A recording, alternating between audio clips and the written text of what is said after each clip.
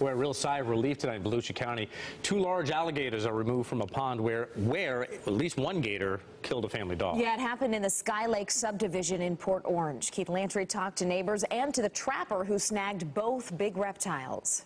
This is the pond where 2 large gators were captured and killed, a 9-footer on Wednesday and this 11-foot 5-inch gator today. Both gators were removed from the pond after a dog was killed there last week.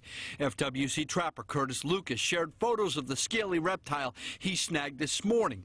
Lucas tells me he saw the gator yesterday and set the bait with cow's lung. When he returned this morning, the gator was on the hook. I knew the trapper was back, but I didn't see him take it out today. Joe Donald lives next to the pond and is relieved both gators are gone. Donald shared this cell phone video he took as Lucas hauled away the 9-foot gator. It's never been a problem till now for anybody I know here. Lucas tells me the smaller gator killed the dog and the larger one was removed because of concerns in the neighborhood. I've seen small babies this year and of course the great big ones.